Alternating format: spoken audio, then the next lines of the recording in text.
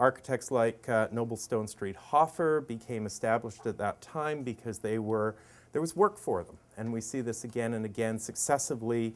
Architects came in when there was work and left when there wasn't, and things haven't changed much today.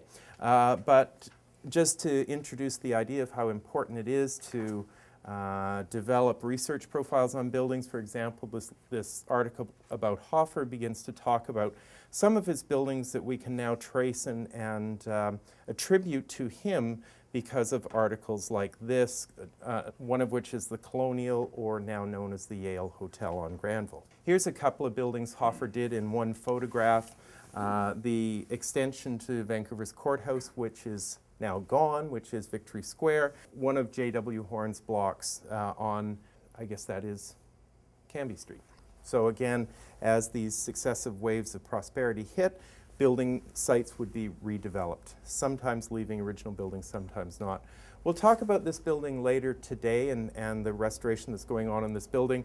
This was one of the premier buildings built during the Klondike era in Vancouver, and this typifies the kind of heavy rusticated masonry construction we see from the late 1890s. This is the flak block right across from kitty corner from Victory Square and across the street from the Dominion building at Cambie and Hastings. This building was designed by William Blackmore for Thomas Flack, who actually made money in the Klondike, one of the few. Came back to Vancouver with a whole bunch of money and decided to build his monument, the flak block, which also served for Klondike outfitting at the time. However, by 1900, the time this building was finished, the boom was starting to go off the Klondike Gold Rush. This is an 1898 bird's eye map of Vancouver, and you can see here the buildings in red, or the masonry buildings, are concentrated around the harbor, down, you can actually see down Granville Street here. There's the original Granville Street Bridge built in 1888, and there was a series of buildings up Granville, and it's interesting to look at the pattern of downtown, which was very much established by the CPR to promote their real estate. They wanted to develop down here, their holdings down by the harbor, but they also wanted to build, to draw people up Granville Street towards Granville in Georgia, which is where they built the original Vancouver Hotel. And the idea was that their commercial property along Granville would become worth more if other people would build. So they seeded in a number of buildings that kind of set the tone, as it were, for the type of development that they wanted to see. Canada was promoted as the last best west, one of the last best places you could move if you were leaving England or Europe. This was a great opportunity because they would probably, in the situation they were in, they would never own land. But what also was driving this great boom? Why was the west of Canada and the United States booming at this time period? Then there's really one explanation, what is called the Big Ditch, the Panama Canal, and the speculation that began to occur around that, the largest construction project ever undertaken in history to that time, to connect the Atlantic and the Pacific Oceans with a canal so that you wouldn't have to go all the way around South America to get up the west coast. Phenomenally important project. The French had tried it. It had failed because of the difficult conditions. Theodore Roosevelt, as President of the United States, put his personal prestige into making this project work. And he was a very popular American president, and he felt the single greatest thing he could do for the west of his country was to get this canal built. So he personally went down to Panama. This is phenomenal when you think of the time period now, over 100 years ago. It was like this huge media event where TR went down to Panama, was mobbed by crowds, sat on cranes and bulldozers in his white suits there, and personally kind of put his prestige behind getting this project going, reactivating it, getting this construction underway, allowing it to proceed. And there was so much speculation worldwide about the impact that this would have throughout 1906, when this was starting, to 1912, when it reached fever pitch, and then global events really intervened before the canal could be finished. And it didn't actually open until 1914, a little too late for us. But during this time period, what was happening was there was such intense speculation and so much investment occurring, mostly from England. And we had the resources in BC. But here's the size of timbers being sent out from BC. We had first growth lumber size, 18 inches by 18 inches by 70 feet. You know, sort of the length that you could ship out on the railway. Phenomenal. For all you had to do was go cut it down.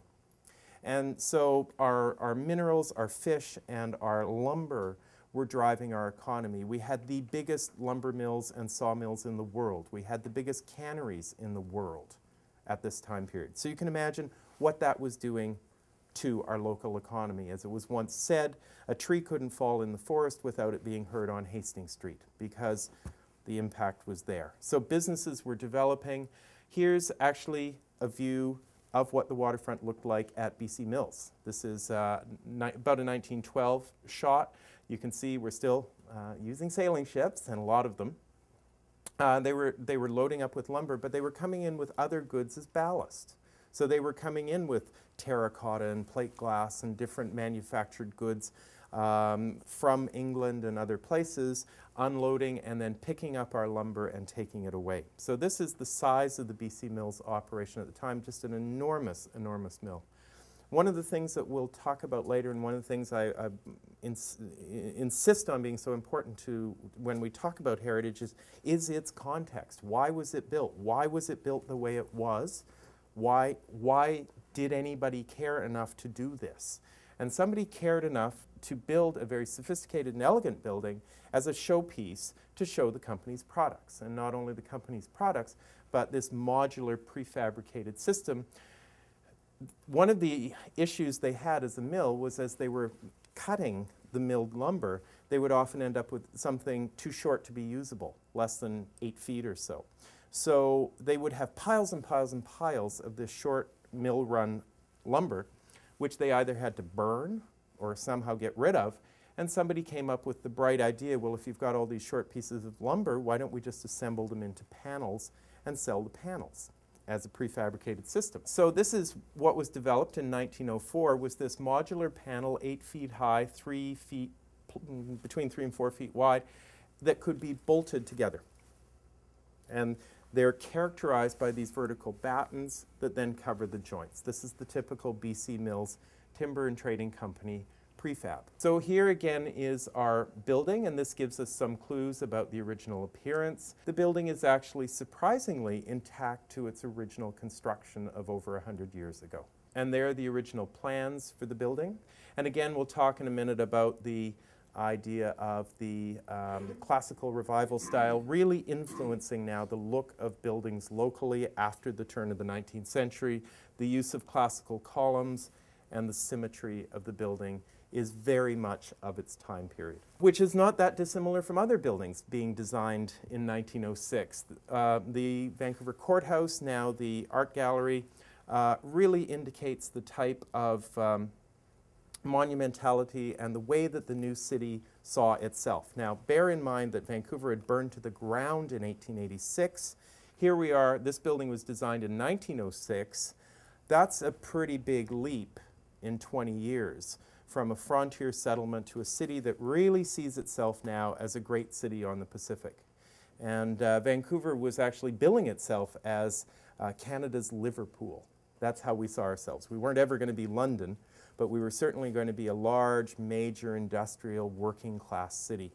But we were going to be wealthy. And that was the kind of vision, the strength that, that the Edwardian era really brought to Vancouver. This was designed by Francis Rattenbury, who also designed the legislative buildings in Victoria.